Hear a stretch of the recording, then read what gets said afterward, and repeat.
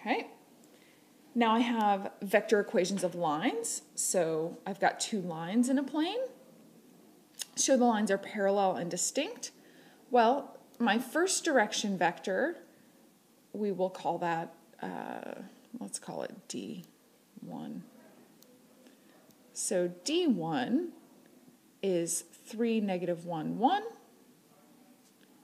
Direction of line 2, -6, 2, -2. Well, D2 is equal to -2 D1. Therefore, line 1 is parallel to line 2. They're distinct if they don't share all the same points. So if this point, 1, 4, 4, is not on this line, then they must be distinct. So 1, 4, 4, does that equal 2, 4, 1 plus t, 3, -1, 1?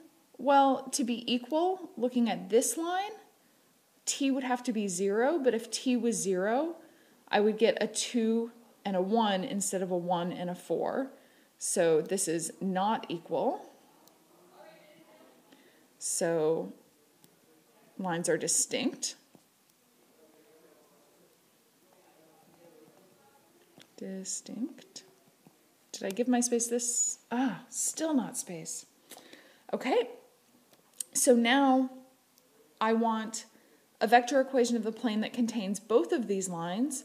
Well, I've got two directions already from my lines, and I've got at least one point.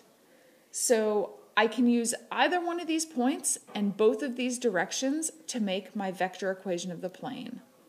So this time I'm going to say R equals, pick any one of the points, doesn't matter, 1, 4, 4 plus S times -6, 2. Ooh, this isn't going to work because my directions are the same.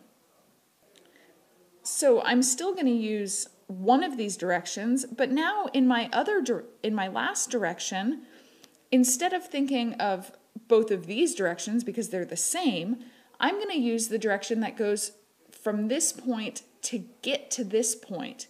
Because if both of these lines are on the plane, then both of these points must also be on the plane. So another direction vector is to go from this point to this point or vice versa. So that's what I'm going to use as my third direction. So 2 to 1 is -1, 4 to 4 is 0, and 1 to 4 is 3. So there's my last direction going between the points on the line.